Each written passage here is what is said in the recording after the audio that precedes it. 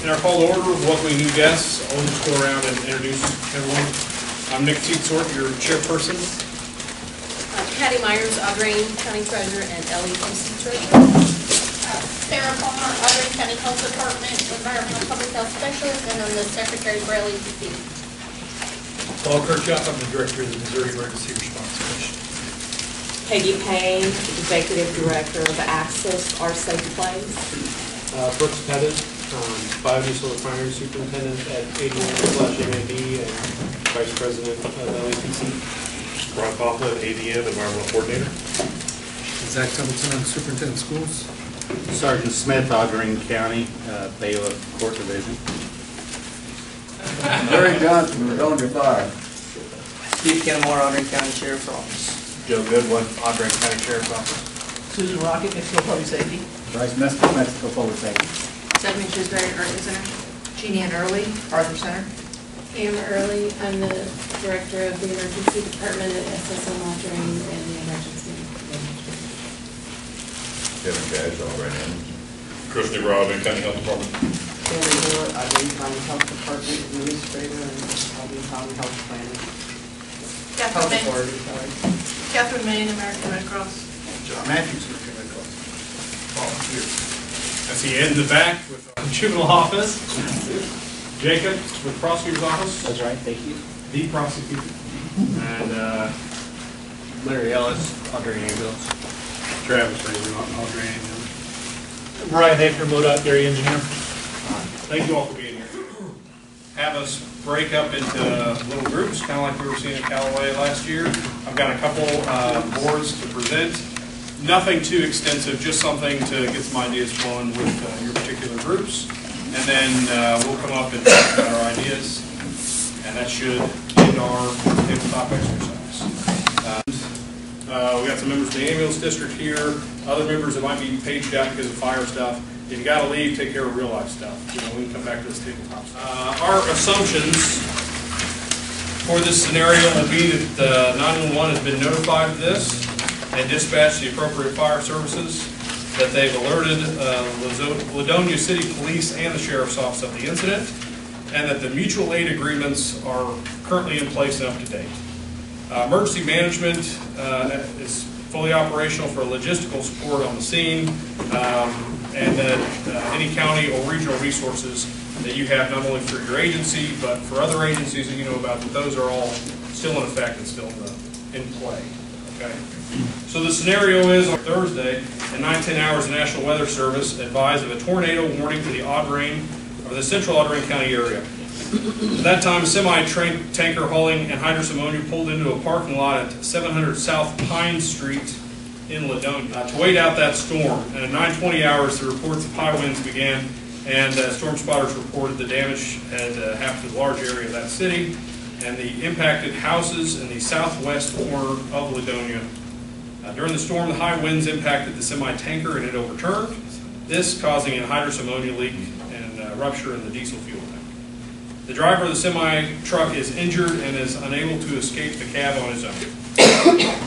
At 9:25 hours, 911 begins to call out responder and agencies after receiving multiple 911 calls.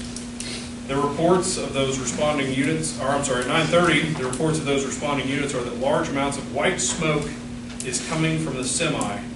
The people at the scene surrounding the area are requesting medical attention, complaining of coughing, irritation when breathing, burning of skin when the cloud touches them, or if it touches them. 9:33, that says 19, it should be 9:33, reports of small fire, power outages, and trees blocking the roadway, structures are collapsed along the area of the storm. The ball field right here, down into these first few bit of houses already here. If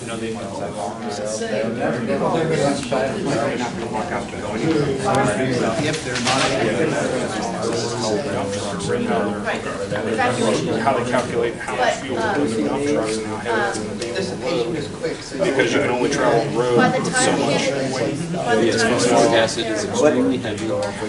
It's will not, but especially when it's cold, it's not going to take long. you're not gonna be good. Well, there's somebody in this house over here, we know that, but you can't get there, so it's No, different. you're gonna have to stay, you're gonna have to bring people to us. We're not gonna be. Right, we ain't just going in house on, and then once we come to a zone, then we strip down. We're not gonna have much, then if we get ambulances from like Hannibal, they'd have to stage on the north side, so you can probably get somebody to it. And Van Far to stage over in the case. There's a low wind, the world's full of people we want to see. Yeah. The looky-loos of the Well, world. or they don't believe they should shelter in place. I mean, what happened with, but the question is, will they be heading toward or away? The people who come out of their house even though they're told not to. In all directions also. Even the ambulance, that's right here. Mainly downwind. There's the gas station. You turn around. And then the back up here, I don't know. Then you've got it locked down. Limit the access. And storm damage wise, you ought to be able to get in there best where you can go this direction. All we can do is start listening where all the other calls. We can talk about the response to this incident. When we get there, our main thing we'll do is shut down the road, do traffic control, shut down, block the main roads into town first. And then we'll let people out, not in, other than authorized personnel. Were you blocking off roads, you may be useful other ways that MoDOT offers. Remember them, they can block off, they can get 10 guys in trucks pretty easy. Yeah. Block off all the intersections, north, south, east, and west, so that would free you all up to do other things. Something like this, we would probably close 54 at Scott's Corner and Basinger. Yeah. Shut We'd down probably traffic there. initially move in closer, and then once they got there, Absolutely. I think that's good. So you're talking about blocking off 54 with signage and personnel? Yeah, we'd have trucks and signs, either flaggers or we put up real close signs, whichever. Thanks, Ed. Depending on how long it's gonna take, if it's gonna be hours, we probably just put up barricades. He said they'd even go as far as go to Basinger Corner, Scott's Corner, do it there. We can bring people down from center if we need to, or. Move on to the fire side. Gary, Chief. In that incident, the fire truck come on the wrong side of the railroad track. So it's going to be a while, because if the drift is going northeast, the substitute railroad crossing would be to the southeast. Right. And if you decide, boy, that doesn't look safe, that means we're going to have to go a mile west, mile south, and mile east to get to the scene. Right? It just depends, so much of it depends on the vapor crowd, whether you could go down, could you cross down there, could you come down the street and warn people? And once you're there, depending on the leak, you might put a little water on it to slow down. But it's not going to slow it down very much, because after a while the water's going to saturate and you're going to have the vapor come off the water just about as fast as it's going to come out of the pure products. So, yeah, it's so much, it just depends. Did you all talk about where you might set up? Because it'll be you all that'll be setting up command. So did you all talk about where you might set up on this area? We did, if we have Martinburg and Faber come in, and Vandalia even, they would be set up on the north side of the railroad tracks there. And again, with the damage there is, there could be little fires or house fires and brush fires or anything out there. So you'd work it that way and see if you set about where anybody could approach the vapor cloud from any direction that's necessary. Again, it's just... We decided on this one that the main command center should be on the south side, around the filling station on the south side of town. Yep. Where 54 at, and that's completely out of the way. But there are gonna have to be people staged, medical, fire, everything else on the north side of town, because to get into town, there's no, they're gonna have to drive way around to get on Well, the we south took side. out our parking lot there at Basinger Corner. That'd be a good staging spot. It's a little far, Would Poet you all maybe consist- better, yeah. Which where? Poet area. Poet area. That's Poet about would be- yeah, half a that'd be a mile. good area. That'd Out, be plus big. it's out of the wind area, should be out Yeah, according to the map. that kind of That should be close enough there for that side, but Martinburg, to Wellsville, all them fire departments, I think, would be all taken out of the command center at the filling station on the south side of town. That'd be a great idea. Mexico Fire.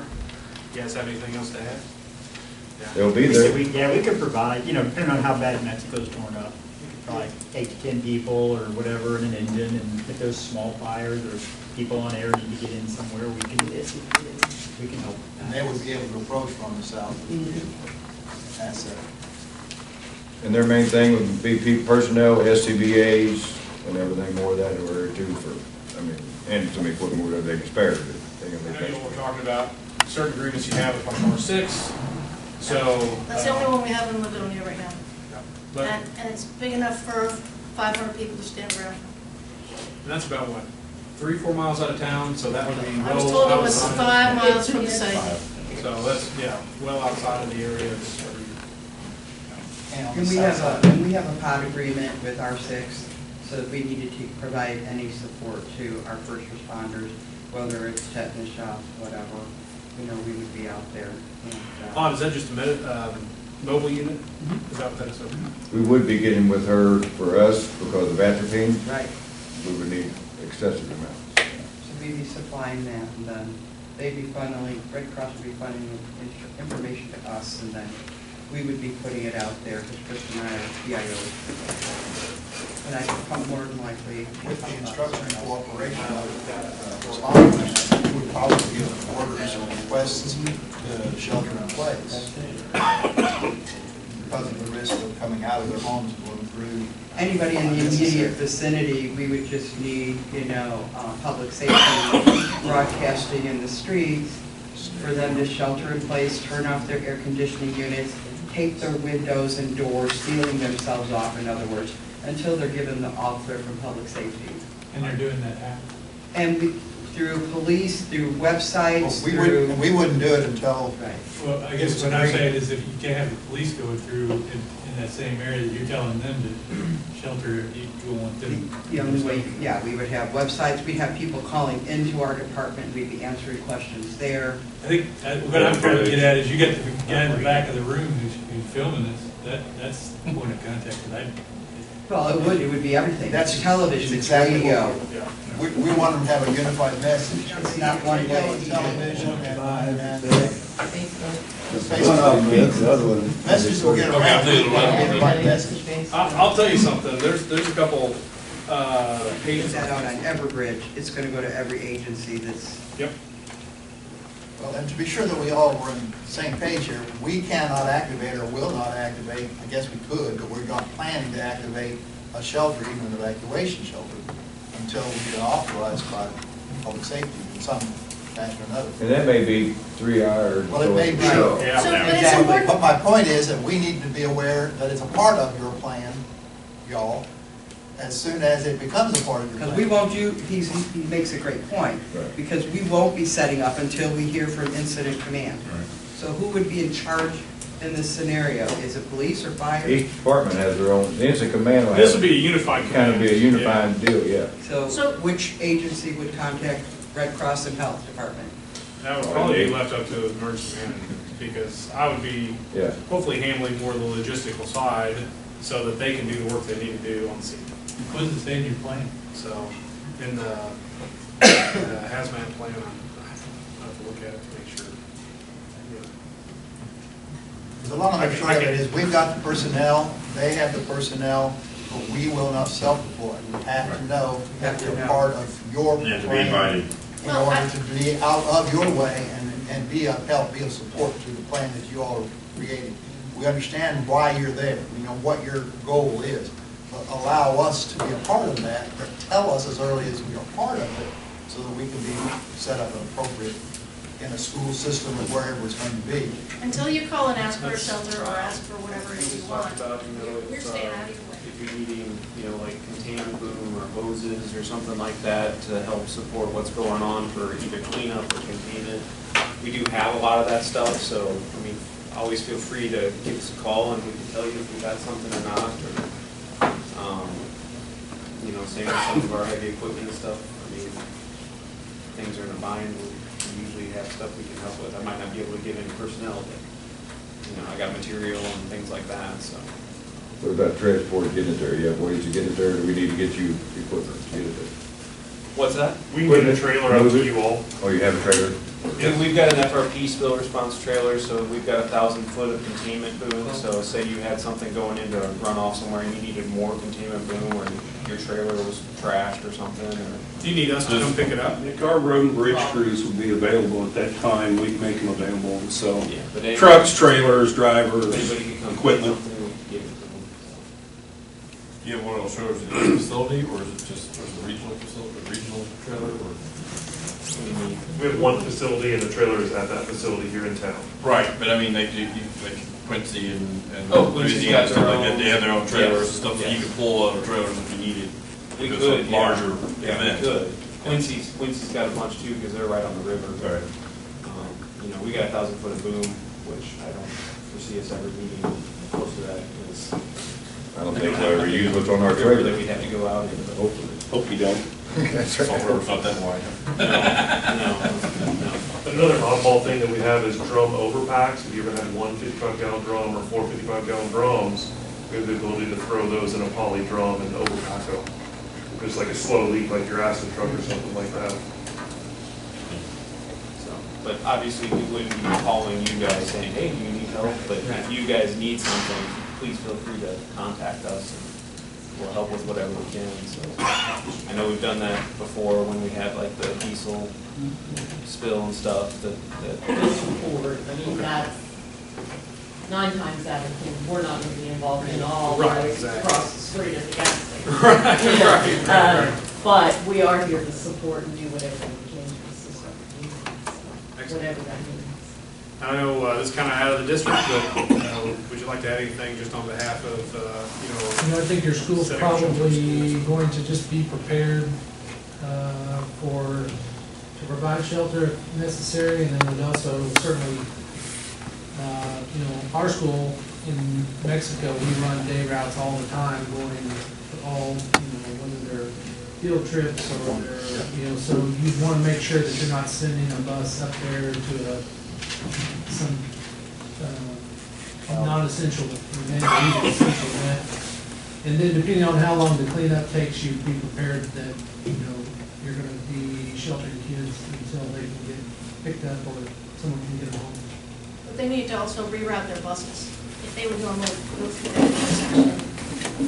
So notify the school to tell whatever buses have gone to St. Louis or to Columbia or wherever that they can't run through that area. We'd be public safety to communicate with that school so that the schools could get on the phone with the parents to really determine whether or not those kids are going to be released or not, and then what route they would take. So that's where we need more public safety information to the schools. And based on the information that's here, can we make an assumption that it would still be people on site, still working by 3 o'clock in the afternoon if this incident happened at 9 in the morning? If that's the case, then we're looking at something later to be available later in the evening. And another part of our support, Red Cross support, would be water and feeding for the team that's working. So all of these things, we would be glad to work with you, but we have to be informed as to your need before you have that need. The immediate emergency needs you can respond to, but anticipating that there may be a meal by 5 o'clock or 6 o'clock. from our health partners, SSM. I'm just waiting for them to bring them to us. That's all right. Now, I was told during our planning process that you all might have some sort of decontamination for folks that are arriving via ambulance, that you can decontaminate before you get into the ER. Yes. All right. It's set up in the 3rd ambulance bay. It stays up all the time. So, not a lot of prep time. You'd have that available as soon as they start coming. We have her team that has all been trained and we page them out. Medical Partners SSM, or Arthur Center? They would notify us, and then we notify our providers, nurses, et cetera, that they need assistance at the hospital. Steve, I think you'd probably want to be informed as to progress, since we understand you all have the kind of the bottom line of how you're being paid for all of this time. So, well, and that's where that's a communication here. Right, that's where the communication with both the county EMD, the city EMD there, and organizing resources between the two. Because there might be a need, I'm assuming that in a case like this, there would be an overwhelming need. And we would need to draw resources from surrounding areas, And that might be out of county, that might be, Montgomery or Columbia or So our plan for that is, if it's a significant enough event that we decide to open the EOC, then I'm going to the EOC. The associate commissioners are going to be out in the field getting reports from people and reporting back to me so I can get on the horn to get the resources we need. Even if we don't operate the EOC, then my position will be in the commission office where I have my phones and contact with everybody. But I have that ability, the same number and everything at the EOC out of the jail. To me, the bottom line is communication from top Always down is. and from bottom up. Let you know what our needs are as we anticipate them, and you let us know how we can better meet those needs. And once that communication is established through whether it's through the PIO or an individual call, that's where we can be responsible by understanding what the needs are on the field. That's the reason plannings like this are so critically important. So everyone in here knows what their job is, but it's also helpful to know what your partner's going to be doing, who you can call on for resources. So our emergency management director is your logistics magician. You tell him what you need, and he's going to call me and say, I need you to find this for me, or I need the authorization to spend this money. And if it's medications, you don't do that, and so I would... We'll get to it through the health department, sure. But knowing that you have that job, right? I've got EICS we would have the... We would have communicating with me, you need that communication. Yes, sir. I've got one comment. Just this exercise in particular highlights to me a need that we've not really talked about, and I'm not sure what the answer is, but as a citizen of Ladonia, I'm not prepared for this. No. And so I'm hearing this info coming in, help is coming in, I don't know what to do. So is there a way that we can get more information out to a citizen in the county on being prepared for different kinds of events? Yeah, I think we had a little bit of a... Contact the Vandalia leader and we can put it on Facebook. And that, and training, I think that's an important aspect of my office, that we need to make sure that I get out there and work with local communities in setting up training that they want, so that people can be more educated on this. I mean, I can hand out all the pamphlets and books at events I'm at, but if Ladonia's not at my event, if people who live in that town aren't at my event, then so it might be just as simple as me trying to set up some training and some more education inside the city limits of Ladonia. Working with your emergency management. And that's part of what this group is supposed to do. That's the nexus of what you're supposed to do. How do we target those organizations or those communities like that? And if it works with pamphlets and meetings in one area but not for another, then as a group, that's that's part of what we're supposed to do. So I think that's a good point. Get out there and get more. Thank you guys. So for the courthouse, Steve, who speaks for the commission? Who speaks for the courthouse here? I mean, Me. at the health department, it's me, and if I'm not available, it's Chris. But it would be, you direct it to you? Yes, ma'am. Okay. Yeah, that's a good question. Yeah, because in an event like this, right, you want to go through one source. You don't want a lot of voices out there. No, that's what I'm saying. It saves you a lot of time thinking. All right. Well, thank you all for participating in the exercise. I think we've identified some really good things here in maybe looking at storm siren, abilities and upgrades based on the age and based on what's out there now. Looking at education, being alert enough to add schools and resources onto our list so that you're immediately notified. Because before right now, it occurs to me that there are field trips, but I wouldn't even consider that school students would be outside of these schools. So that's a good thing. I think a lot of times when it involves the school, it's usually about health and safety. And so what we are doing is we've got some programs where we're going to be talking about what parents do. They could automatically call the health department. Any of the first responder, we would refer to you, Steve. But anything to do with, is it safe, what do I do in this situation? We would be dealing with that, so like town hall meetings, maybe we can tackle some of that together. If we're gonna do a school, we might wanna see what we're doing. Yeah, absolutely. And I think making sure Because our the current parents, notification parents system- and parent-teacher conferences, it's the perfect time to reach them. So we tend to do a lot of things there. Well, and making sure that our current notification system in Everbridge, it has abilities to set up groups. You know, making sure that And we that have a lot of group that. is, make sure that group is set up, so when we do send out notifications that the schools are open on those groups. All right. Well, thank you all very much for coming to the exercise, and we'll have a report ready later on for the next board